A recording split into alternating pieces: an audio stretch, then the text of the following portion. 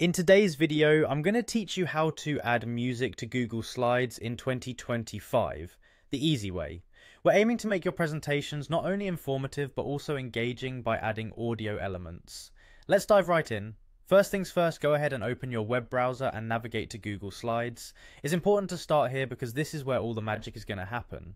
Once you're on the Google Slides landing page, if you haven't signed in yet, it's time to do so. Simply enter your Google account credentials to access your slides.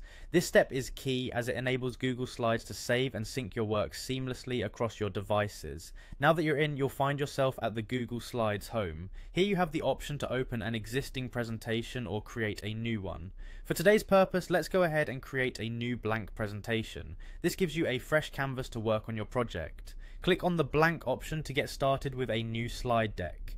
With a new presentation open, you're ready to add some audio. The next move is to direct your attention to the top menu bar and click on the Insert tab.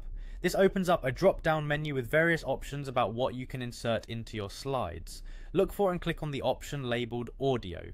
Choosing this will trigger a pop-up window, allowing you to select the audio file you wish to add from your Google Drive.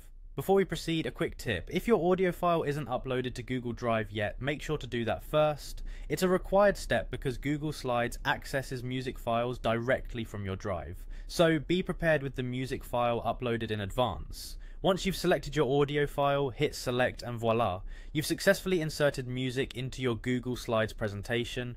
You'll notice an audio icon appear on your slide. This is where the music will be played from. You can move this icon around to any part of the slide that suits your design, aesthetic, or presentation layout.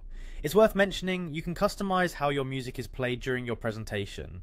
Click on the audio icon and use the format options to adjust settings such as volume, playback, and looping.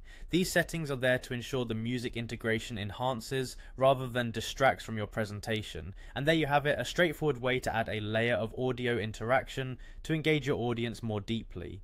Remember, the right music can set the tone for your entire presentation. Be sure to experiment with different audio options to see what works best for you and your content. I hope you found this guide helpful. Don't forget to like and subscribe for more tips and tricks on getting the most out of your digital tools. See you next time.